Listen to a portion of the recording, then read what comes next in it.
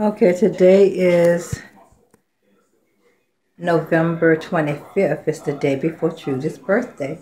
So before I go any farther, I would say happy birthday to you, Trudy, my baby sister. And it's also the day before Thanksgiving. Forgot about that. But the thing that prompted me to make this video is that my baby daughter, Yaja, requested my Thanksgiving turkey and dressing to be prepared and shipped to her house.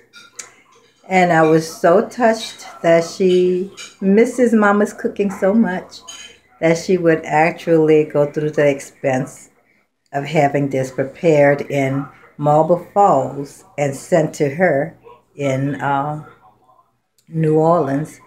So another thing that made me think this is a good thing to do is the fact that in December, 1 month from here, less than a month, really, I will be 67 years old. And I know that I'm not getting any younger, although I'm enjoying life to its fullest. I want to leave this recipe for the family so that they will always know how to fix Madea's oyster dressing. And it will be their choice not to fix it because I know to some it's the best thing in the world and to others it's not.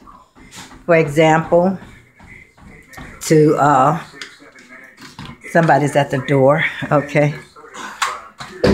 For example, to my kids, that's all they're used to.